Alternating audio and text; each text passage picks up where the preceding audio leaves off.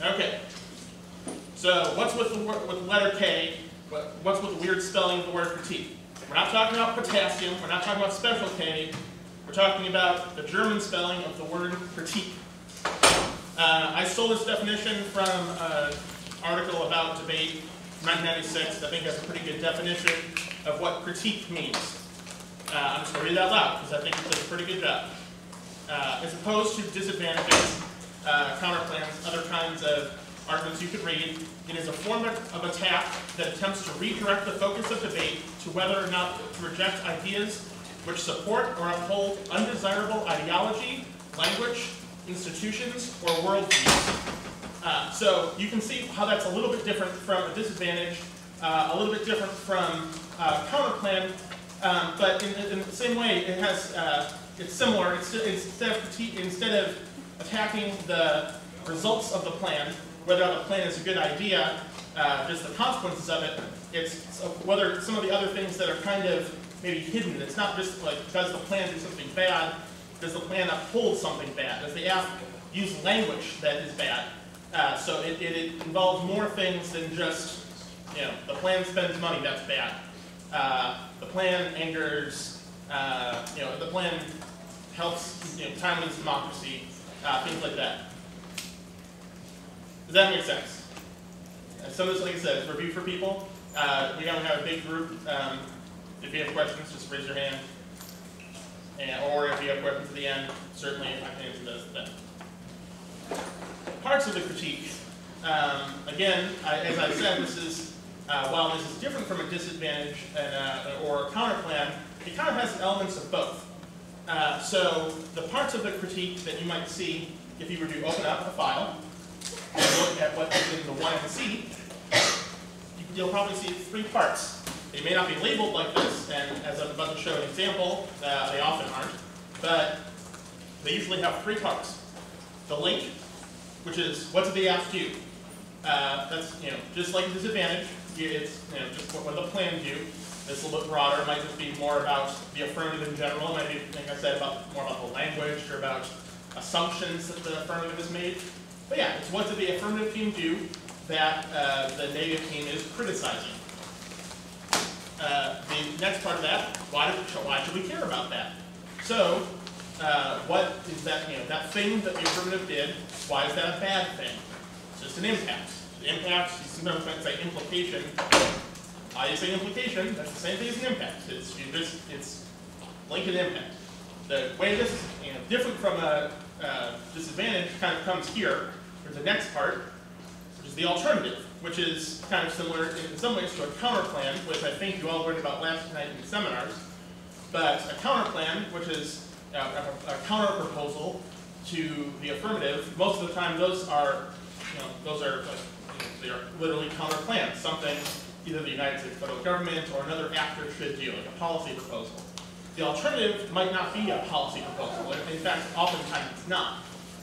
It is something like an activist should do, or something that we as debaters should do. We as debaters, I haven't debated for a while. But people in the debate community, the judge, the debaters, something that should be done, or maybe something that we should, we as a people, as people in the country or people of the world, should align ourselves with. So it can be very specific, it can be very broad, but it's definitely different than a counterplan because it's not usually, you can't really narrow it down to one thing. It's usually more of a theory than it is just, a counter proposal. So I'm going to show some examples.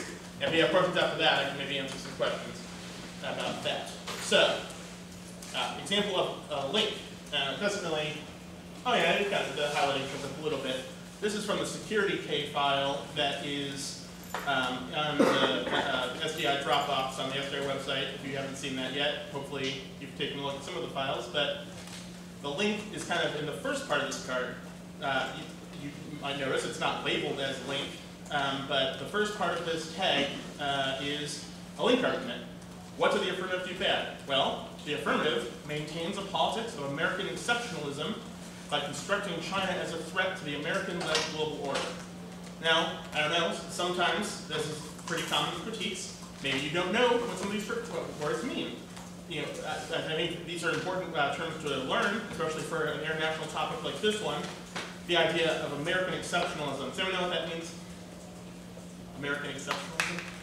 The idea that America is like an exception, like particularly the U.S. is exception is like better than. Yeah, sure. The idea that America kind of knows what's right by constructing China as a threat. So by constructing China as a threat, what does it mean? What do you think that means to construct them as a threat? Someone else? Maybe like putting them in a position that they're a threat, like for example, telling really big news about this in Taiwan. Right. So, but so they might, what is it? It's like a constructed threat. It's like socializing people to view China as a threat. Yeah. So it's not a certain thing. It's not. They are not an objective threat like something that anyone can see. You're constructing them as a threat. You're painting a picture that they are a threat. Yeah, I think that everyone understands that correctly. I just wanted to kind of get that, what that meant. That is what the affirmative has done bad. They have said, they have come into the 1AC, and they have made the argument that China is a threat, and the United States, the exceptional United States, is the one who has to do something about it. Right, so that is the link argument. In this case, the same piece of evidence is the link and the impact. The second half of that tag is the implication. Their politics cement China as an uncivilized other and create the possibility for all forms of imperial domination. Ooh, that's bad. So, their politics cement China as an uncivilized other. So, why does, we have before, why does constructing them as a threat, how does that create them, cement them as an uncivilized other? Does everyone have kind of an idea of, obviously there's evidence in here. Well, it's like it's kind of with us, the mentality, and that can turn to like just insulting their. Right. I think this is a pretty basic example. So, we're going to, the affirmative approach is saying the United States is best, China is a threat. We know what's up, China does not.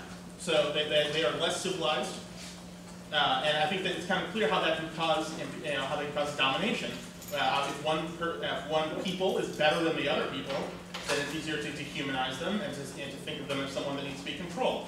So I think that's pretty straightforward. And the piece of evidence goes much more in depth than this. I just kind of wanted to show the tag so you can see where these things are found in the evidence. And then the alternative. Often the alternative is actually mentioned, the word alternative is mentioned, but sometimes it's not. But it's usually when you see an action phrase or something like that in the piece of evidence. So in this case, the alternative is to interrogate the ontological presumptions at the heart of security. So that's a lot of words. That's a lot of, what, does anyone have an idea of, has anyone ever heard the word ontology before? It's like the study of being, so something that's kind of like innate to someone's identity. Yeah, that's just about perfect. Yeah. So ontology is the study of being, of like the essence of something. The alternative, it's not to do a plan. It's not to necessarily sell arms. It doesn't want to take a stance on that. But instead of that, we should interrogate or kind of think about the ontological presumptions. So the what are the assumptions that we're making about the fundamental essence of security? So we should, those assumptions we made about China being inherently uncivilized or violent, those things are something we should interrogate before we decide whether or not we can sell arms to Taiwan. We should think about how the United States, or our as the affirmative approach. We should think about the approach toward China and toward the other before we think about whether or not arms sales are important. So this is kind of, instead of doing a plan, we should do that first. And then the rest of the tag, it kind of explains why that's important. But also, you might say this is another impact too. It talks again about the otherization and policy failure. That might be important because it means that not only is the alternative a good idea, but maybe the plan is a bad idea because it's talking about how reform fails. Because if we don't question American values, then when just doing little changes like the plan are not going to succeed. So that's kind of the tricky argument the negative team could make about why the critique isn't just about why the plan is bad or why the app is bad, but it's also why the app fails to do what it tries to do. Does that make sense? It's why the negative is saying all of these things. So they're not just presenting a problem. The problems that they're criticizing might exist already in the status quo. That is one thing that the critique lacks that I just said has to have is uniqueness. So of course the affirmative might treat China like that, but so does everything. The status quo. Of course, the president says that China's a threat. It's like our major competitor. So of course there's a construction of China as uncivilized and a threat right now. But this is the important part is the negative is offering an alternative to that can not only solve their link argument, but maybe solve the root cause of these things. So that's why the negative reads an alternative. So this is kind of what the negative has done to introduce the criticism. Then, anyone have a question, kind of like why this happens, or why the negative does this? Okay, well, I'm going to go for the affirmative. This is a kind of limited amount of time to talk about a very complex thing, as you'll see in a lot of these areas. So I want to make sure I cover all the basics, and then fill in some specifics and definitely answer some questions. So, the affirmative approach to answering the critique. Zoom tape. This is, I think, the basic way that I was taught how to answer critiques is using the acronym POSTAL, which stands, as you can see there, for permutation, offense, solvency, theory/framework, alternative, and link. You might also see FPOSTAL, where it kind of moves the framework part to the beginning. I don't know. I mean, you can do whatever you want. That's not a word, so I just assume just use postal, and just remember that by theory, you also that includes kind of the theory about debate. And I'll get to what all these terms mean. Some of them are pretty self-explanatory, some of them are not. But I think that's a good acronym to remember when you are maybe when you are before the tournament and you have to write answers to a criticism. Critique, criticism mean the same thing. And you see you have to write the answer to that. You should look at your block and say, hey, do I have all of these things? And if you don't, you should maybe reevaluate your block. Or maybe you are debating a team and you hear a new critique you've never heard before. You should think, hey, maybe I can make sure I saw these things, partner, during the 2AC. If I don't say this, maybe say, hey, make a theory argument, or hey, make a link argument. That way, just you make sure you cover all your bases and you are good. Yeah. So postal and postal is the same thing. It's the same thing. It's just the same. Yeah. So yeah, if you've heard F postal before, that's the same thing. The only it just kind of emphasizes the framework part, and I agree with that. That's definitely important too. I just think that it's interesting that like. I might be harder to remember that because like F postal is a word. F postal is like you might forget why it's there. I don't know. If it makes sense to you, that's great. And that's really all that matters. But we'll kind of go into what all those things mean. Permutation. Hopefully, when talking about counterplans last night, maybe talk a little bit about what a permutation is. So, a permutation is a way to combine the plan text and the alternative in a way that might resolve both the harms of the affirmative and the negative link arguments and the implications that come from those link arguments. So, for example, can someone think of maybe how that might apply to that security criticism that we have talked about? Maybe, like, let's say the app is to get rid of arms sales to Taiwan. How can we maybe do both of those things? Can anyone think of a way, make that? I mean, that's like only run the relations advantage, and then you Sure. Well, let's say you read both. Let's say you read the whole. Yeah, I can mean way. I mean, you're that you could explain it. And we'll do some of that a little bit later when we get to the link arguments. But I don't know. I would say that it's it's possible. You know, and having ideas. There's no wrong answers. I'm just like it for ideas. Often this is kind of what happens in the 2AC. You hear a criticism, maybe you're not expecting. It's like, okay, how do we explain a permutation? I don't know. I would say that a lot of the 1AC is actually saying that arms sales are a way that the United States is trying to secure against China. Maybe that's an act of securitization. Maybe the affirmative can be a move away from that. Maybe the permutation could be to do the plan to end arms sales to Taiwan and questioning those assumptions about why we made arms sales in the first place. Why are we trying to arm Taiwan against, why like the Republic of China, Taiwan, against mainland China? Why are we trying to do that? And that that is kind of doing both. And maybe that's that certainly solves the affirmative, and maybe it resolves a little bit of those link arguments. Maybe if we don't sell arms to Taiwan, we're not really securitizing China anymore. We're not really seeing them as less than. They're not someone that we have to protect ourselves against.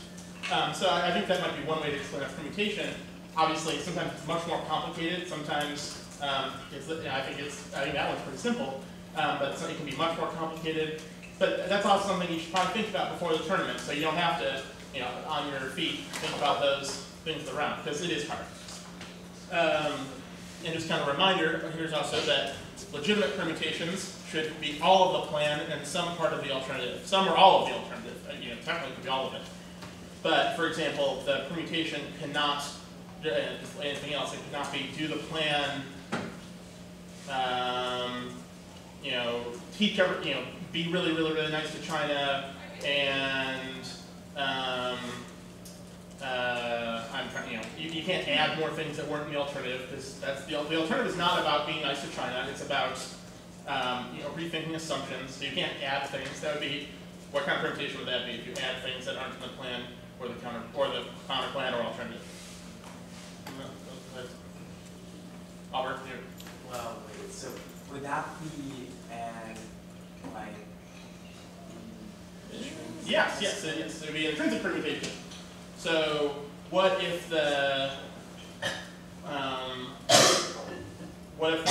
someone made a permutation that was just permutation, we should desecuritize our relationship with China? What kind of permutation would that be? Not intrinsic. What's the other kind? Severance. I heard that from somewhere. So yes, that is correct. Severance. And you can't do that either. That's not really fair to the negative. The negative got links from the affirmative approach of and things that they've said in the 1AC, and you can't sever out of those things. The negative would say. So the permutation kind of makes sense. It's very similar to the permutations on counterplans. And if you kind of get the basics of that, which is hard enough by itself sometimes, then I think this makes sense.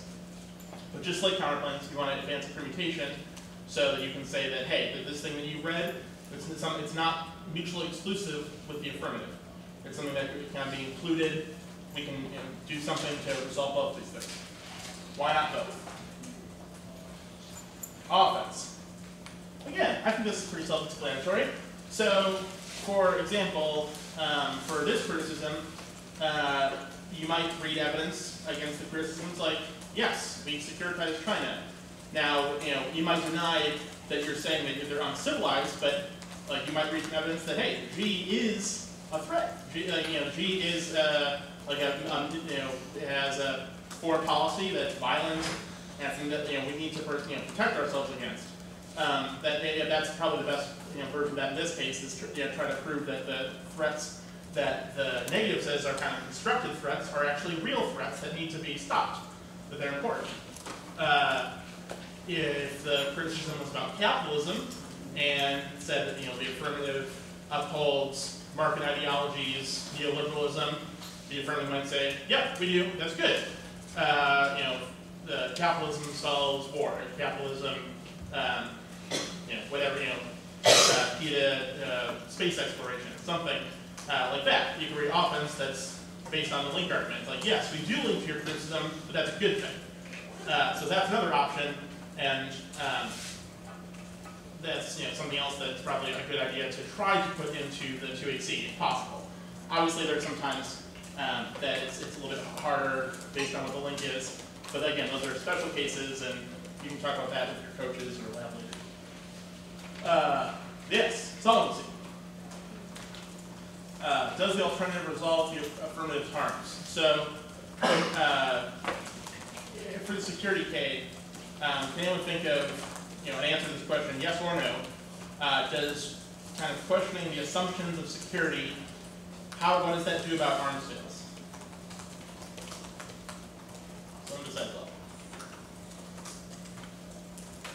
Yeah, no wrong answers.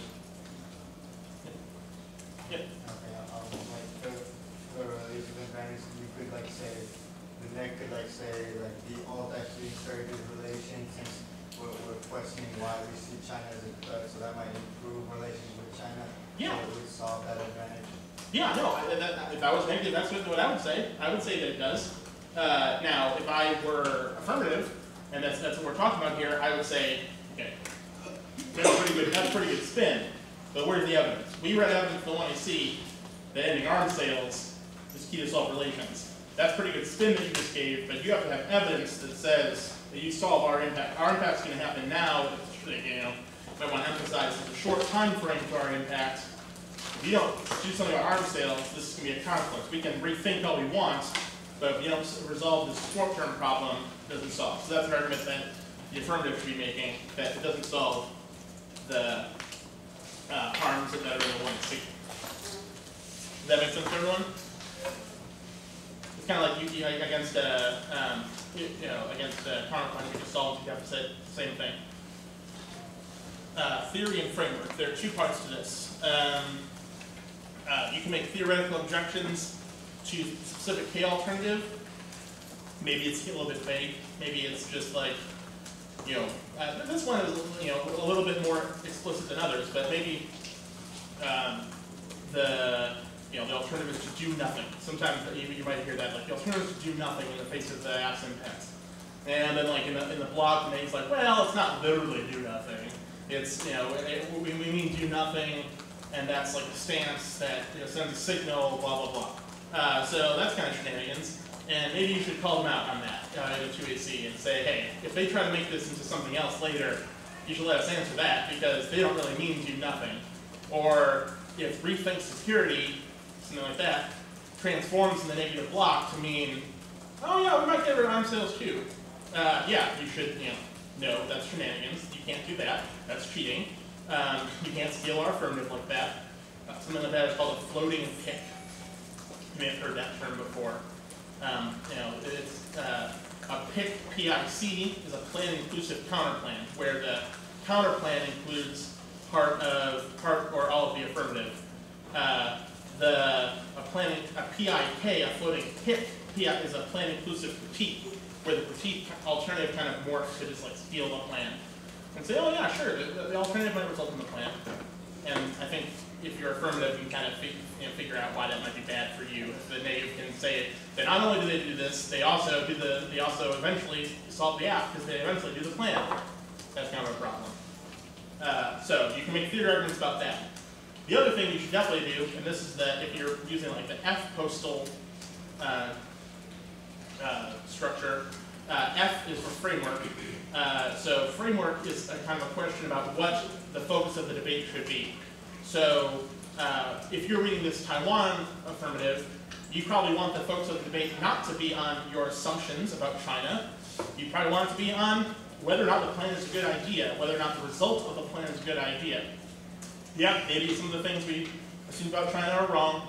Maybe some of it, it could even be a little bit, offensive to the Chinese people. But if they have to stop the nuclear war, maybe that's more important. You should focus on the results of the plan, not only the assumptions of them. So that's the argument the affirmative should make too. Again, that could be a whole lecture in and of itself. Is about how the affirmative can make these arguments. That sounds like a good subject for an after lab. Maybe you should request that someone do. But that's just like a, I can certainly answer questions about that. But that's a whole lecture in and of itself, and maybe something you can talk about in lab. or go more in depth on later. I have a little time for questions after, but I want to make sure we get to everything. But any basic questions about that, basically.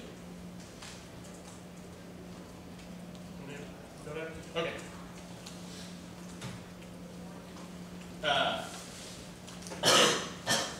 Is for alternative. Does the alternative resolve the links and implications of the links that the negative has outlined? So this is kind of similar to the solvency thing, except it's not does the alternative solve the app, it's does the alternative solve what they try to solve? Does rethinking the ontological assumptions of security actually do anything about the way that the United States acts as exceptionalist, or the way the United States constructs China as a threat?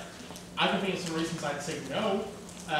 If the actor of the alternative is the judge or the bears in the round, we can kind of rethink all we want about those assumptions, but it's likely that Trump is still going to think that we're in a trade war with China, that we need to win that trade war because they're stealing our jobs,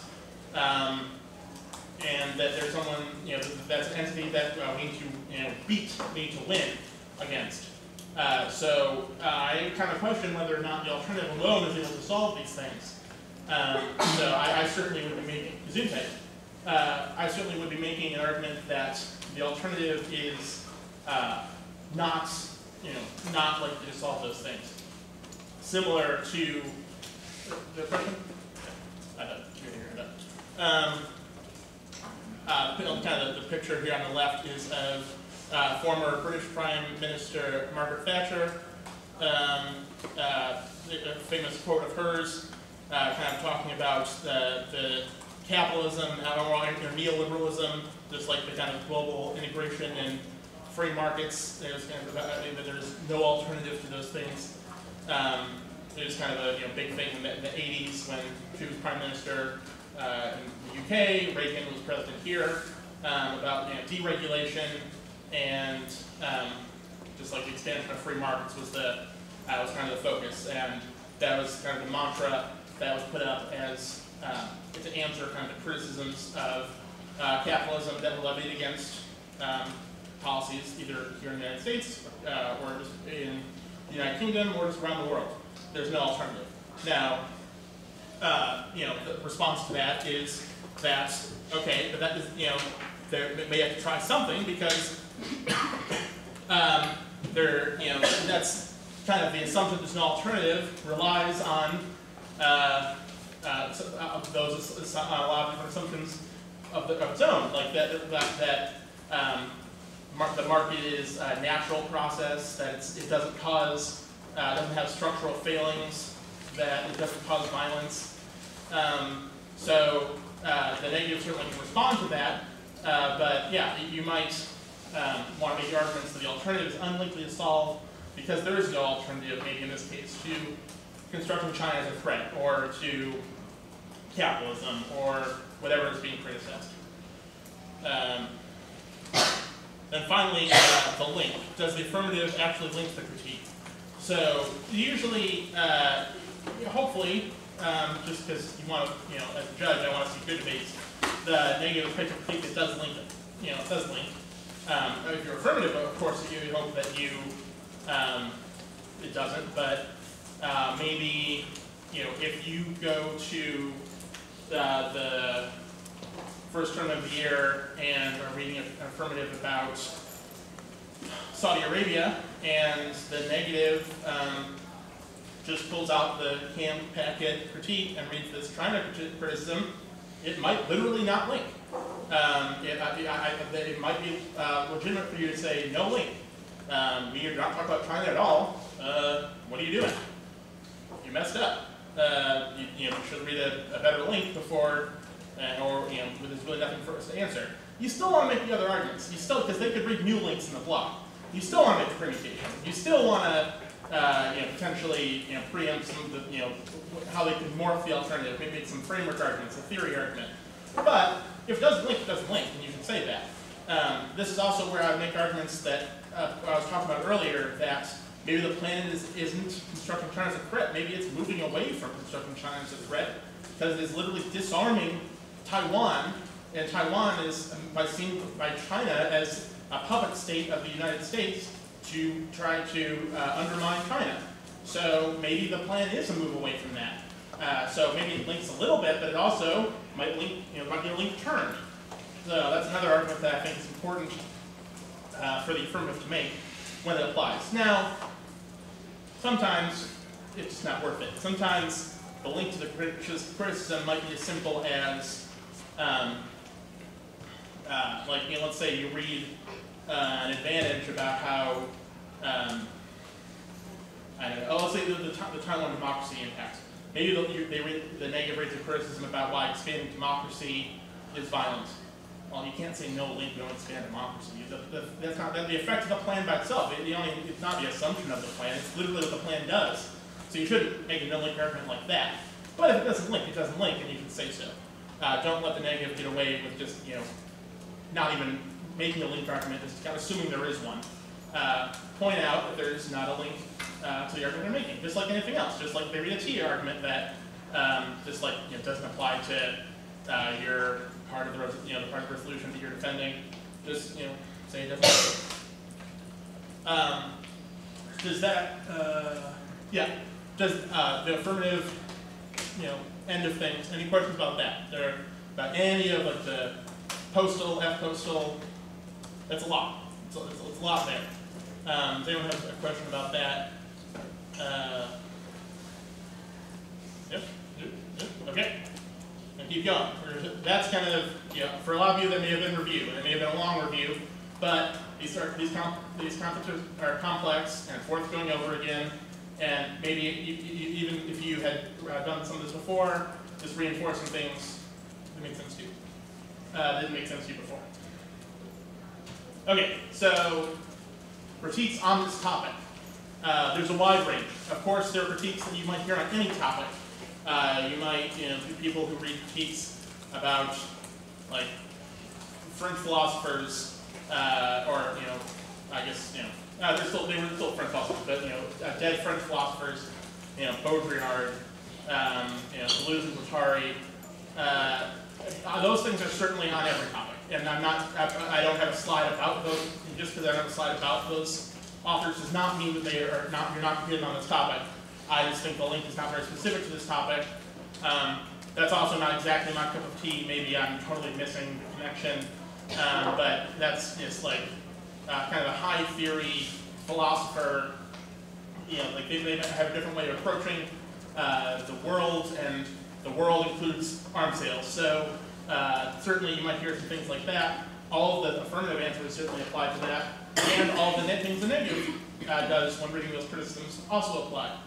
But if you have questions about that, again, that's a great after lab suggestion. I'm not sure if we'll get to all of those while you're here, but that's a great thing maybe to ask your coaches about, ask your lab leaders about, even after camp, because it's probably not going to come up at this camp, but definitely good things to know about. So international relations critiques are kind of one variety of critique, and the examples that I have right there are like a small part of a wide variety of international relations critiques. So the first one, and the one you're probably most familiar with, is the security criticism we've been talking about. That's kind of a critique of how international relations operate. Again, discussions of international relations theory and realism and liberalism, that could fill a semester of a college class, let alone an hour-and-a-half critique seminar. So again, that's something that you should ask about, maybe questions at the end, or ask your lab leaders, or do some research on your own, Wikipedia even, get some idea of some terms. But the security criticism is basically the idea that the threats that the affirmative is talking about are constructed. They are not objective things. They are things that the affirmative is kind of hyping up to win. So the critique in the packet is certainly an example of that, and it's a pretty good example of that. It's even specific kind of to the affirmative that is in the packet, Taiwan affirmative, which are good links to China.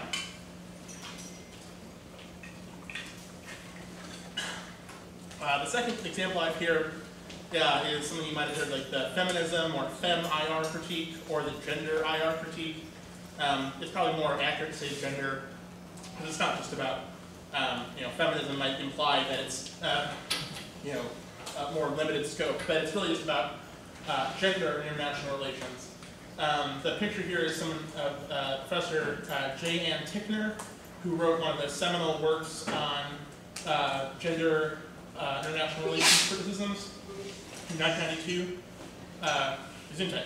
I meant to have that underlined. That is the name of the book, Gender and International Relations. If you are using some of the strategies that Bruce talked about in that research lecture, I bet he talked about Google Scholar. I bet he talked about looking at articles that cite other articles.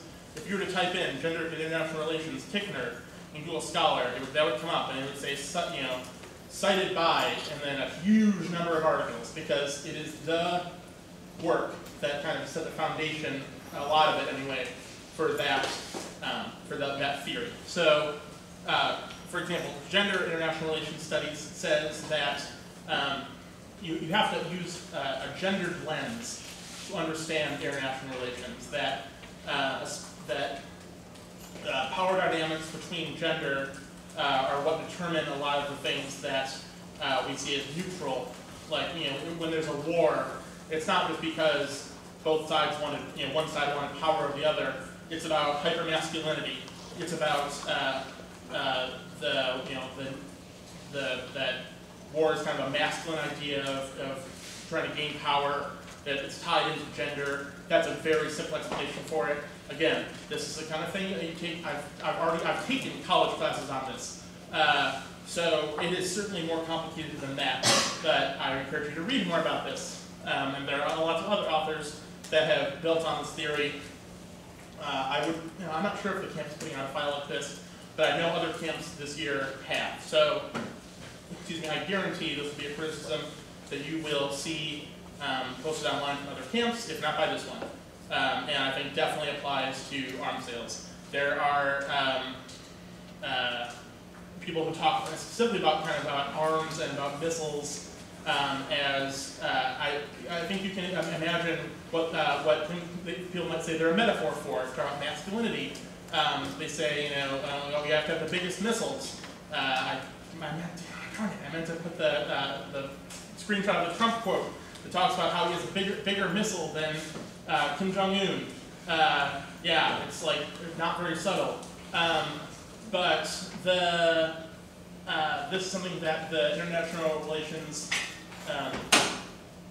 studies in gender might talk about, and it's something for sure you hear about. There are a ton more of brands of international relations criticism. It's just a couple of them. Again, lot to cover.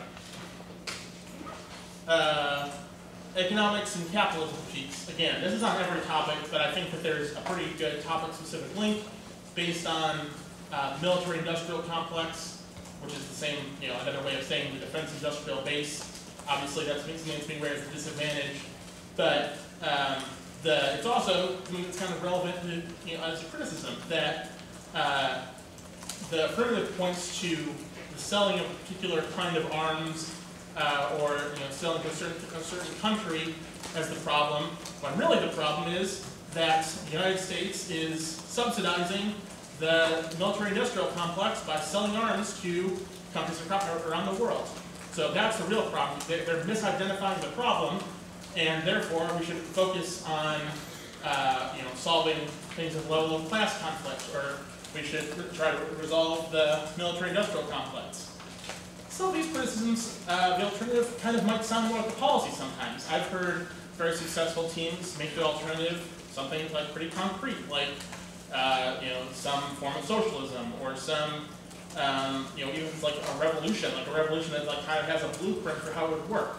So sometimes those alternatives sound a little bit like more like a counter plan, but the alternative would be something that would be maybe not Marxist. That's Marx on the left. If you not realize that,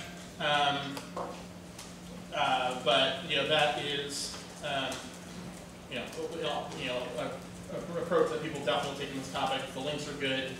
They'll read that. On the right, I think, is relevant quote from former President Eisenhower, also former General Eisenhower, that I think is kind of telling, and I think is a good one to, so some of the articles you might read on a cheek like this might reference this speech that Eisenhower gave right before he left the presidency on, or actually after winning the presidency, but it doesn't matter, about the military-industrial complex. And it's kind of telling that he was like the general, like the hero of World War II, and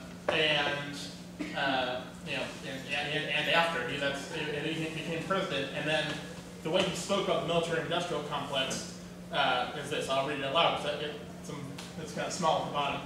Every gun that is made, every warship launched, every rocket fired signifies, in the final sense, a theft from those who hunger and are not fed, those who are cold and are not clothed. This world in arms is not spending money alone, it is spending the sweat of laborers, the genius of its scientists, and the hopes of its children. Jesus, that sounds like, more like Marx, that sounds like a president, let alone like a general. But yeah, that's pretty woke for someone who's like led the US military. But yeah, so I think that is certainly something that's kind of relevant when you're thinking about arms sales, are why are we doing this, and are we really attacking the main problem when we think about arms sales? Are there any specific links to the topic of economic and capitalism? Yeah. Sure. Often there aren't. I mean, like, some topics there certainly aren't. There are in this one, though. Yeah, this kind of goes back to what I was saying before about misidentifying the problem. You may have heard, like, the term whitewashing before. Anyone heard that term before? What, someone give a definition of that? Someone else over here on this side of the room? Whitewashing? Maybe. Yep. Isn't it like sort of making culture more like white-centric, or? I mean, like sometimes it literally does mean like white, but. It's kind of like misappropriating like different cultures by using like a white lens almost. No, like that's like too. Sometimes that it isn't necessarily wrong, but too literal in this sense.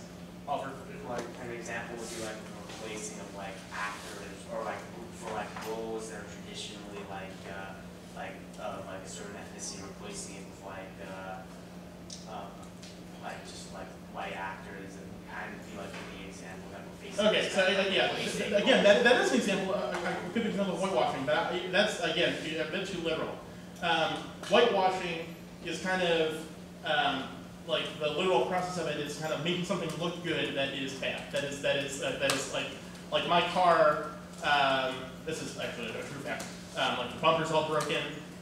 Like it needs to be fixed, and I take it in to the shop. But I could go get a car wash. My car would look pretty good, but you wouldn't like unless you looked at the bumper and it's all messed up. And like if there are other repairs, I need to get an oil change. But I can make it look really shiny, and it looks really nice, and it might distract from the fact that there's things wrong with it. So you're trying to link to this topic. So the AFT is an example of getting rid of one part of the military-industrial complex that kind of distracts from the fact that it's a bigger problem. It's a bigger thing that you are just like doing it like tiny like tweezers, getting rid of one tiny thing and not attacking the big thing. It's kind of like if you're gonna have a brain aneurysm and like your head starts to hurt, like okay, I'll take the Tylenol. Okay, you might make the headache go away, but the bigger problem you've actually just masked. So those are the kind of links. That's how I kind of spin a link to this topic. And I know there's evidence about capitalism and about this topic, but does that kind of make sense? Yeah. Wouldn't that be super susceptible to like a permutation? Yes. Yes, but I mean, like that I'm saying, I'm talking about neg hat. Yes. But on my F hat, yes, I think I would make a permutation with that.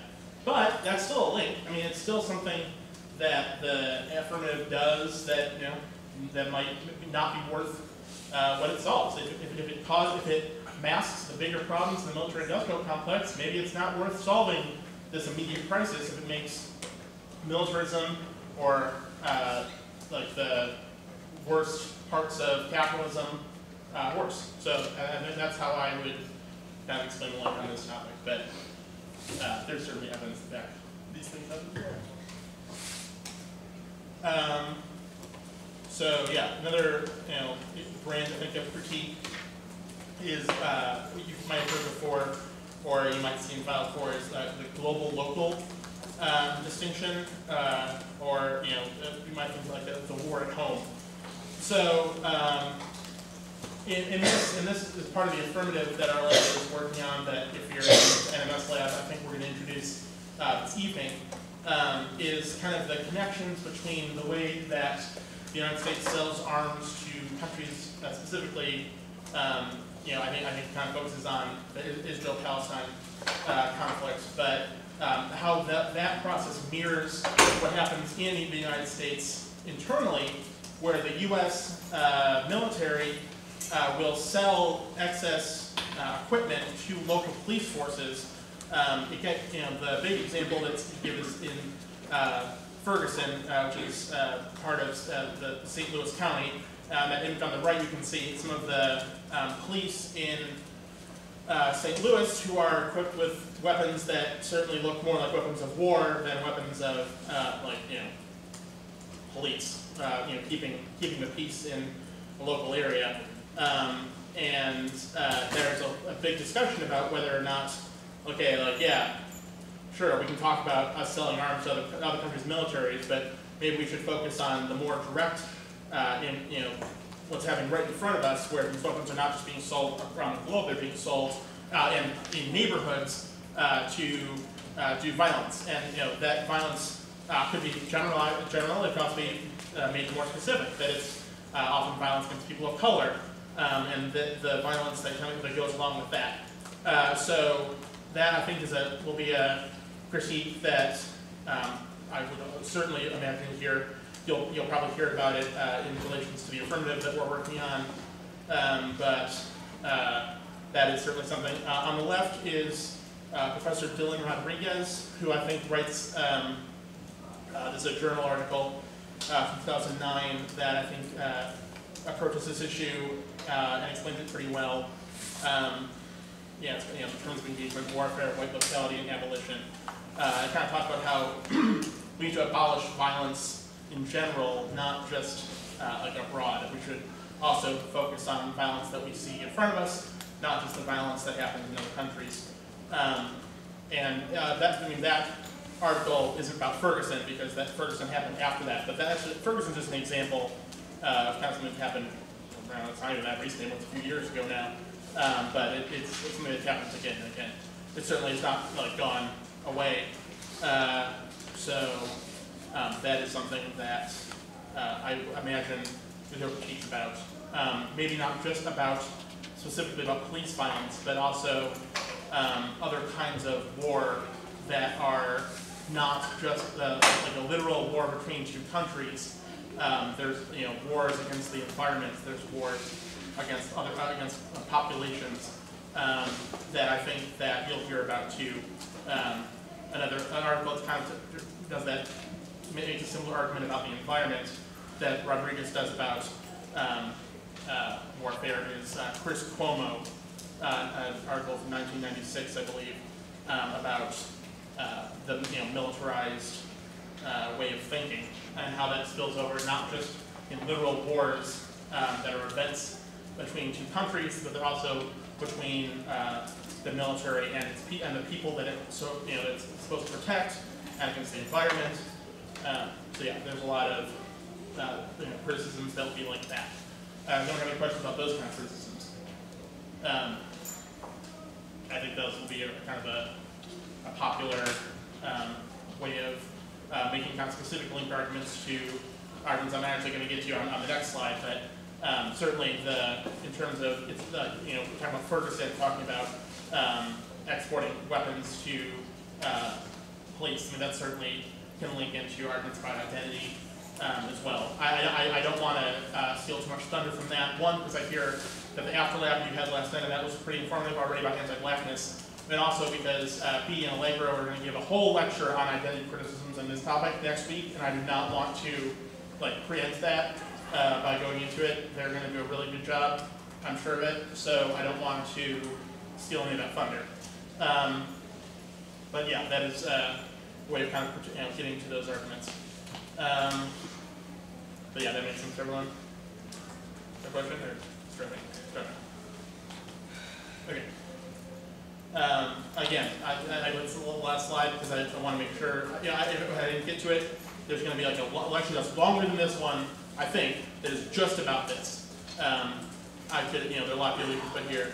When people think of identity criticisms, they might just think of anti-blackness, and when they think of anti-blackness, they might just think of anti-pessimism. So I did a little bit, and I kind of did exactly what thing I was trying to make a point against, is that it's not one thing. Where you see identity criticisms, it does not just mean anti-blackness, that does not just mean anti-pessimism, it does not mean just Wilderson and Warren. There's a large variety of arguments that have, sometimes that have ties to the topic, some might have ties just to debate, but they certainly will be part of the topic. Like I said, B and Allegra will get more into that next week. Are there any questions about that? Again, I'm going to punt a lot of those questions to them so they can, because they're, we're going to have prepared a lot for that. Let's see. Yeah, again, something else that I think they're going to talk about that I wanted to, again, this could be a much longer seminar than this one just by itself, are affirmatives that take a critical approach. So all of the things we've talked about before, all these critical approaches, are things that sometimes, kind of going against the basic traditions of kind of like stock issues and what the affirmative is supposed to do. Sometimes the affirmative will decide not to read a traditional plan and they will say that for a variety of reasons, our approach should not be starting with policy, saying a lot of the same things you'd say in an alternative, and instead of making that an alternative, the negative reads, make that an advocacy of the affirmative reads instead of a plan. Again, the whole topic on like the legitimacy of that. Again, that's like I can't spend an hour and a half lecture and cover all of the framework and all of that and all this other stuff. So if you have questions about that, talk about it in lab, talk about it in after lab maybe. I would be surprised actually if there wasn't an after lab about framework in the works. So that's the whole other thing, but you should be aware of that too, that some of these can be affirmative approaches too. They're not just negative approaches that respond to a policy affirmative. They are approaches that the affirmative might take to talk about the topic, and they might use some of these justifications as these are important parts of literature, so we should not, we shouldn't have to see these things on the negative. We should be able to say that this is a better approach than making policy arguments, and that's, again, something you should be aware of. Some of them might be about arms sales. Some of them might be about more international relations a little bit more generally. Some of them might be about debate, the activity that is not necessarily about international relations. But I think a lot of them can use the concepts I've talked about, like the top specific ones. I'd be very surprised if you didn't hear many of those throughout the year. Or even if not in your circuit, even if not the teams that you're debating, it's happening in the country, I guarantee. 100%. But you can put here, again, to reemphasize, this could be a seminar all by itself. Yep.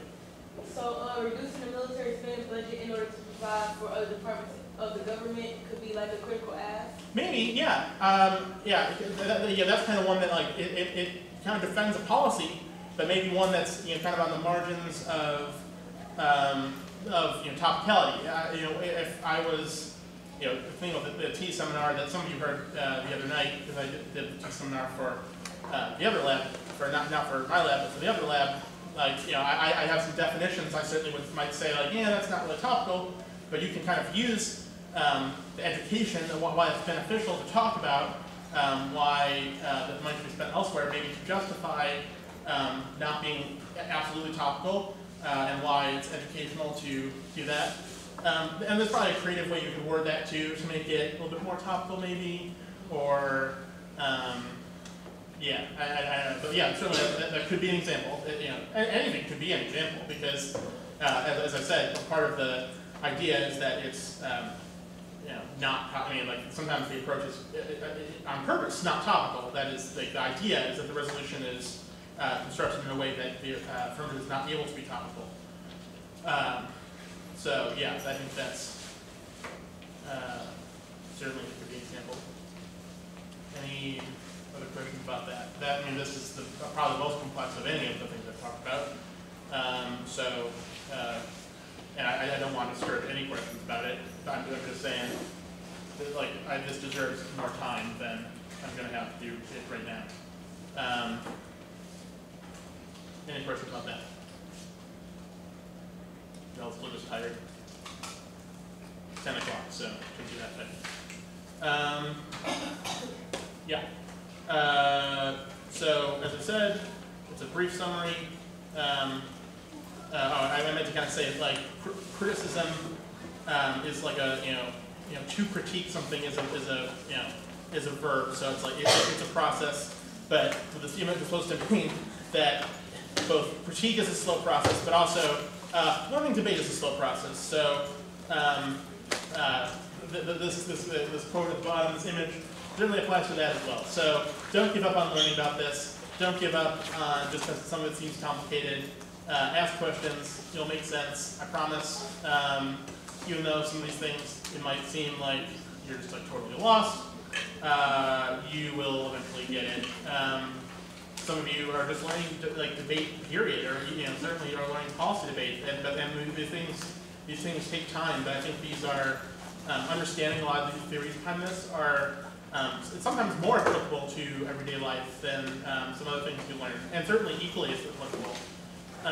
Now, maybe not for Bourdieu stuff. I don't know. I have particular hatred for Bourdieu, but definitely stuff I talked about. But that's maybe why they bring up some of that like weird French high theory. Yeah. So that's it. Any questions? That's all I got. The folks in the lab with me, Bruce, Sarah, and Milan should stay here for a minute. We're going to move into something else, cross-examination and an exercise with that. But I need to see if we can just stay in this building by moving into the area under the stairwell, okay? I know there are a couple people who are next door, maybe as many as 4, so I'm going to have to pull them out too, okay? But let me check. Yeah, I know that I asked if our lab could do that too. I know that if this room, HSS is going to be used when we're done. Okay. Starting at 10:30 at the very least. Okay. But I was going to do the same thing and see if we could hang around here. So probably for the next 30 minutes, one lab could be under the stairs, one could be in here. Yeah. What if, I know the office told Bruce that the under the stairs and the first floor of Armstrong, the lounge is available. Yeah. But I know there are sometimes groups that are doing their own works and projects under the stairs. And so I want to check. I was going to check a little later, like around 10:20 or something like that. Okay. But let me check now. So stay here. Okay. Let's stay here. Yeah, I told B that our lab would meet under the stairs, but. Oh, I'm sorry, but Bruce just told me that, so there's a little interference on that. Oh, yeah. I asked earlier, but it doesn't matter. We can go wherever. I just want to. It doesn't really make sense to go all the way back to the 4th floor for us. It certainly doesn't make sense for you to do it as well. Okay, but while we're doing that, just any other key questions, not what I covered, things I didn't cover?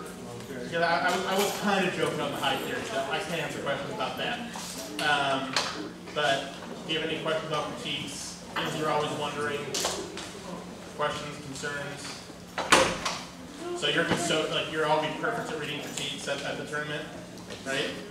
Because you got no questions? Great. I'm excited.